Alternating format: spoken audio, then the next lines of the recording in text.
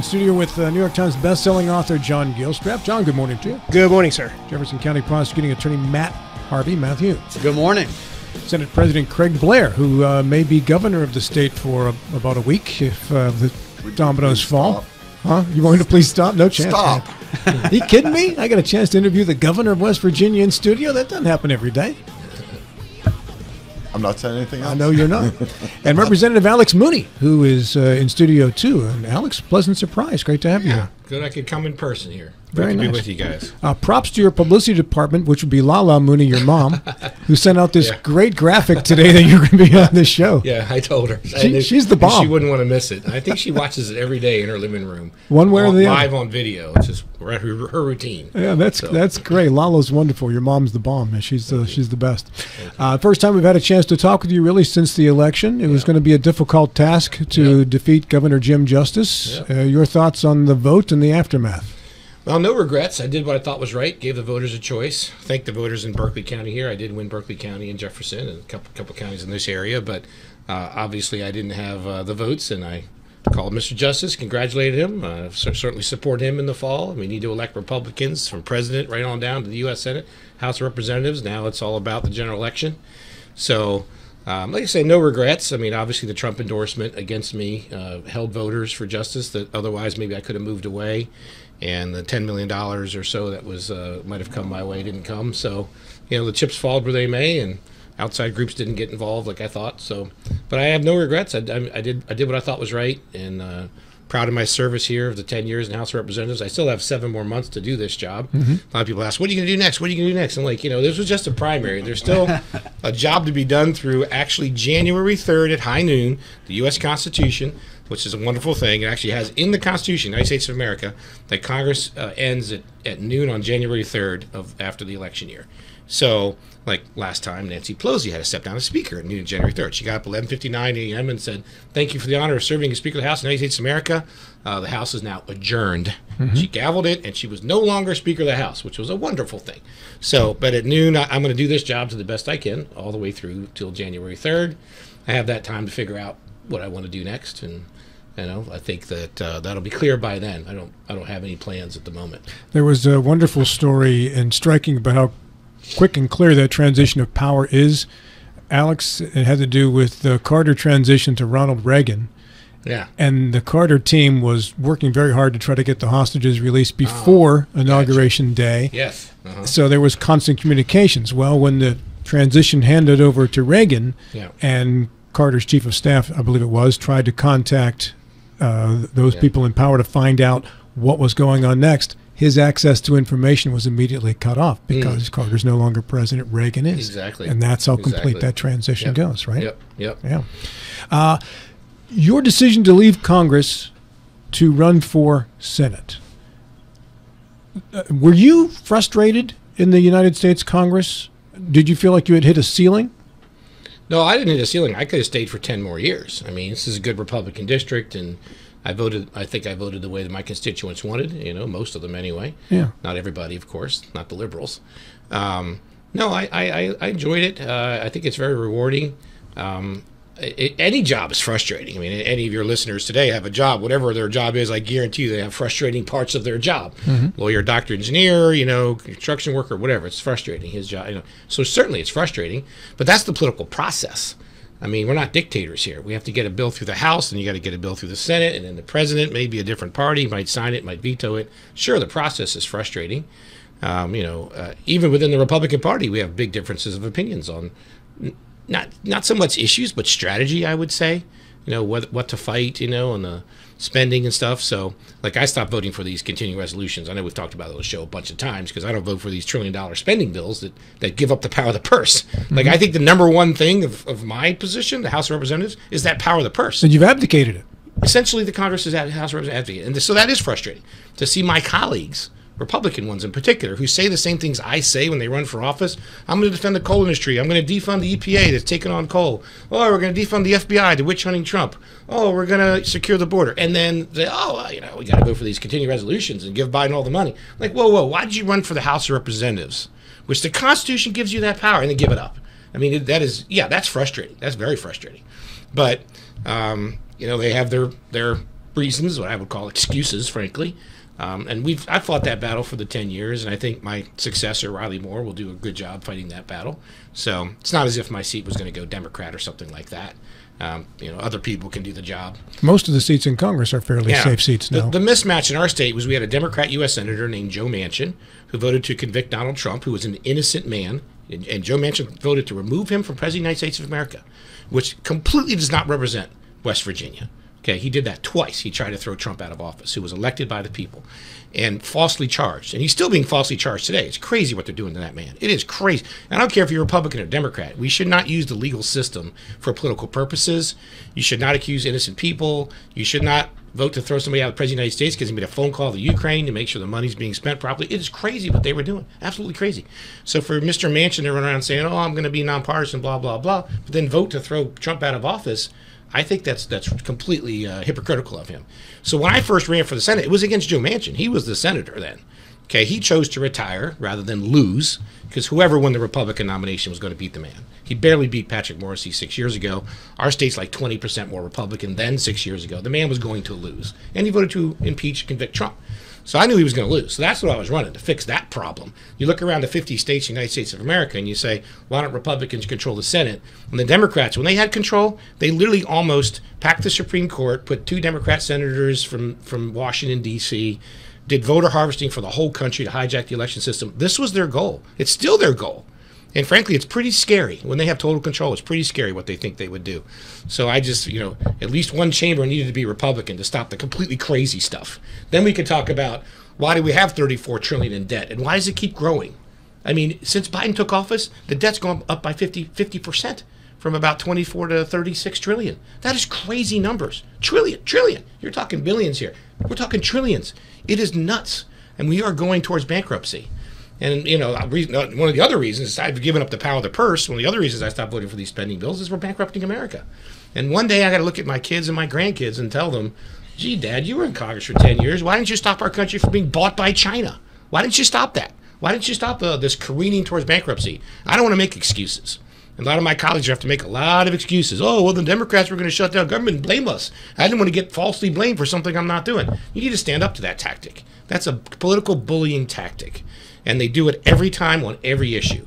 They dare you to vote no. Just yesterday, we voted to build military construction in VA. We actually passed an appropriations bill yesterday with all Republican votes, like we should. We passed it. All the Democrats voted no on it. They voted against VA and military construction. Why? Because we don't do sex change operations anymore in the VA, in that bill. We stopped that.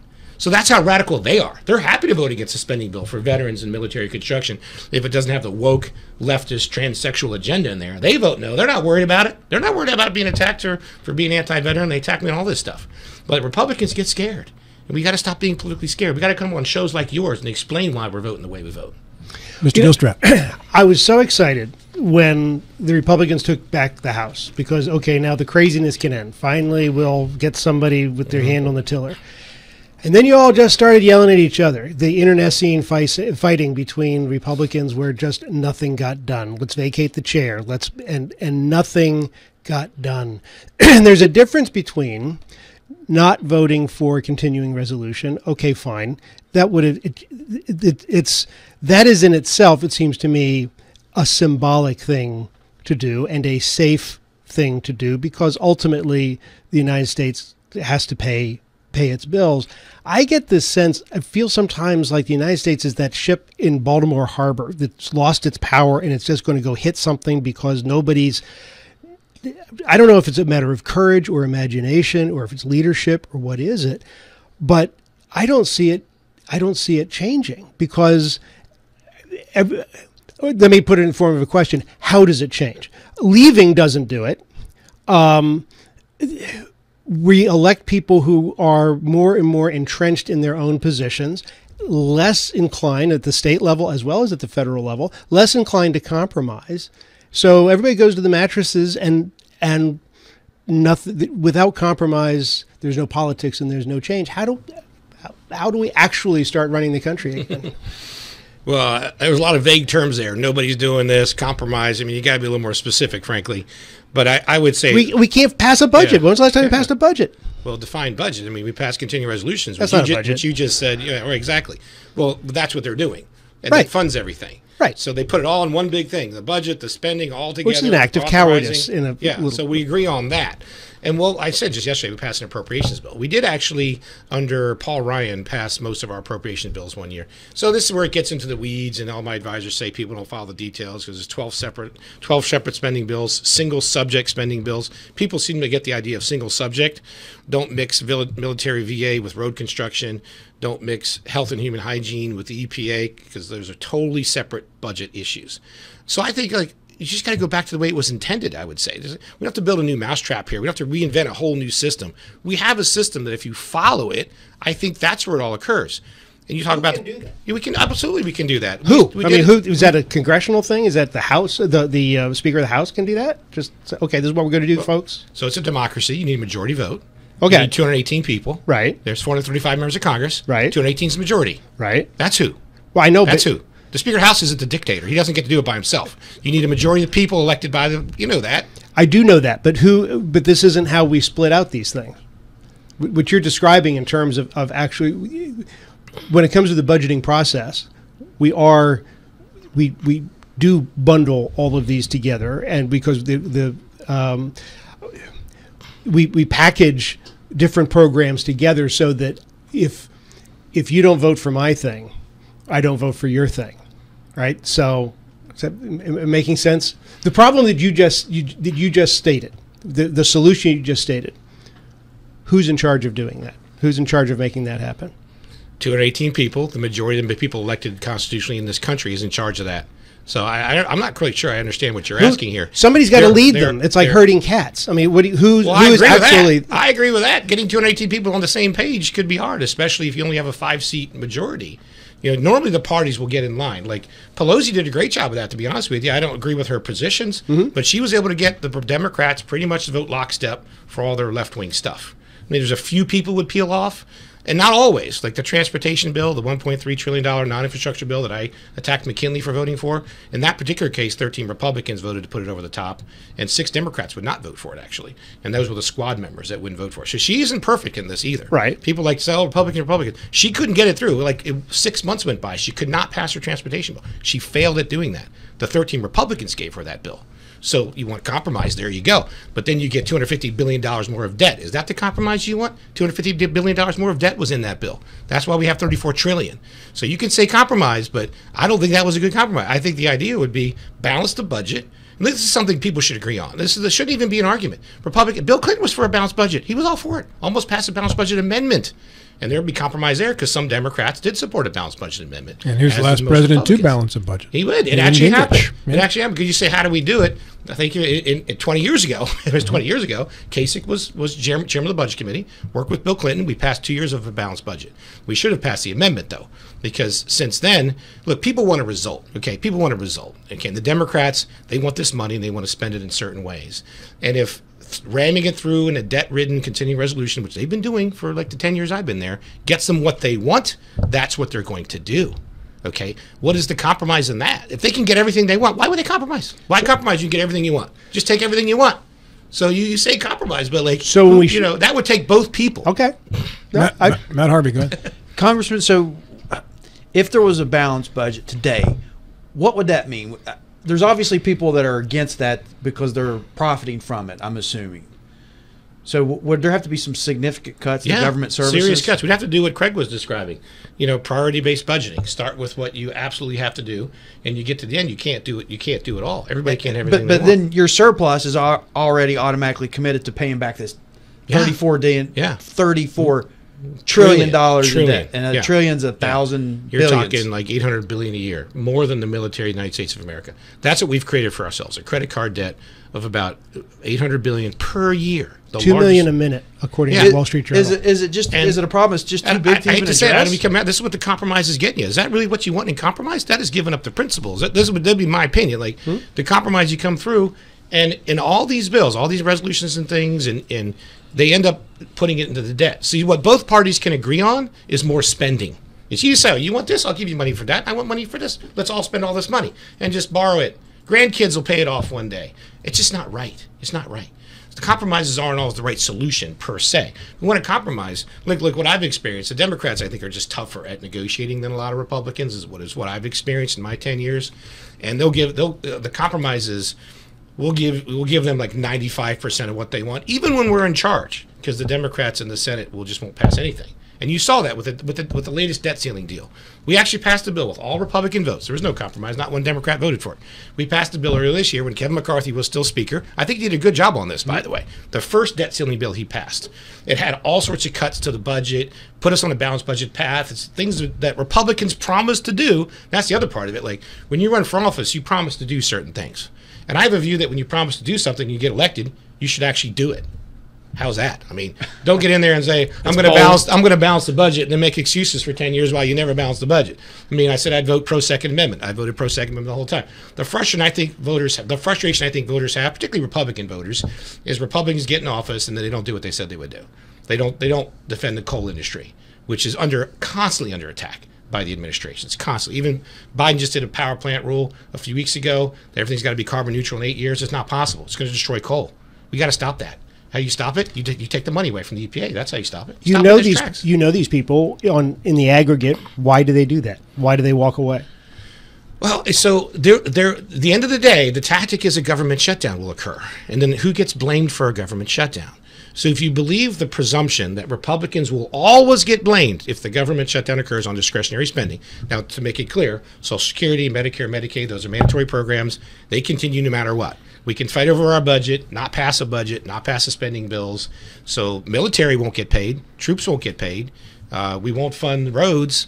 But the mandatory programs continue no matter what. That's the government shutdown scenario, and that's always a cloud hanging over our heads, you know.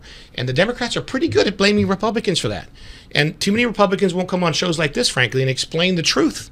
And you know the mainstream media, frankly, which I think is pretty much run by Democrats and liberal biased, they're immediately going to say Republicans are shutting down government, even though it's the Senate not passing a bill, by Democrats in the Senate not passing a bill. I mean, Marco Rubio said this. I'm going to pick somebody who's not as radioactive. Marco Rubio said this in one of his years ago. He said, when there's a government shutdown and Republicans are in control, Republicans get blamed.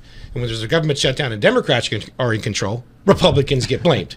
And he said this hypocrisy can't continue. And that is the whole thing. So we'll pass, like the military bill we passed yesterday. Great bill. It shouldn't even be controversial. It just doesn't do sex change operations. So, I mean, and this will happen with roads is not controversial. Will that bill just will it go anywhere in the Senate? It goes to the Senate now, and the Senate should take it up. If this is even where both parties have to, the Senate is Democrat controlled. They'll take it up. I guess they can put other things in there, not just the sex change operations, which shouldn't be taxpayer funded, obviously, but there's other things they'll disagree upon too. And this was all said yesterday on the House floor. They can pass it, change it. You go to conference committee, and there's where the give and take is in a conference committee between both chambers of government. This is all taught in 5th grade. I mean, we don't have to reinvent anything. We ought to just do it the way it was designed to do. It's worked for hundreds of years.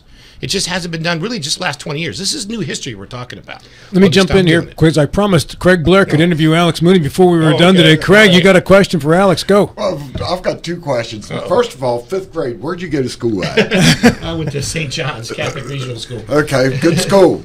Well, they teach it in West Virginia. They teach it. They teach government in 5th grade, don't they? It was not taught to that extent. Trust me. People how it becomes law? The average person out here has no idea about how the legislature operates or Congress. They're counting on you or me to be able to do the job, and then goes what. I want to switch gears just a little bit. Talk about the transition.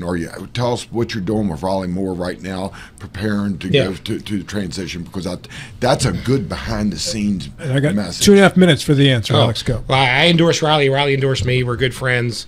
Technically, he still has to win in November. I think we all know he's probably going to win in November, but let's check that box. Yeah, I am too. So now we've traded some messages. I have a couple of district offices. He can decide whether to keep those or not, staff, things like that. I think it'll be a smooth transition. I'm going to do everything I can to help him. How about in D.C.? Same. Well, DC won't keep my office, but I mean, there's lists. No, I get that, but picking up on you, there's lots more to your job than just being a legislator, so to speak. You have all these other issues. For instance, somebody can't get their passport. Yeah. Oh, and there's this whole machinery mechanism that's behind the scenes that if you're able to transfer your knowledge to him, and Riley already has some. Yeah. But that's what I was fishing for. Yeah. No. In DC, the big thing is I have lists of people who have contacted my office over the years on issues. So giving them the list of contact information, continuing the casework that we're ongoing. We do a great job of casework. Anybody, up until January 3rd, I'm still the guy you call for if you have a passport issue or something like that. Yeah, I get that. Yeah. Trust me, I'm still Senate President until January the 7th or something like that. I forget the date. I was just trying to give quick answers because you said we had 2 minutes left. Yeah, got about 2 minutes left, and now it's down to about one. So, Alex, here's the last question. And after January rolls around and the transition takes place, what do you do next? Are you going to be on television as an expert commentator somewhere, or are you going to be doing something else? Tell me what his. I don't know. I had a small business development. You don't want to wake up that early. I really haven't decided yet, to be honest, but I had a small business development consulting business for a couple of years before I came to Congress. I could go back to that. That was actually a pretty enjoyable time. I had a lot of free time for my family. That's one of the reasons I have a 9-year-old child. Mine are 20 and 18, and then 9 years later, when I had a lot of free time, I was around the house a lot, and now we have a 9-year-old child as well.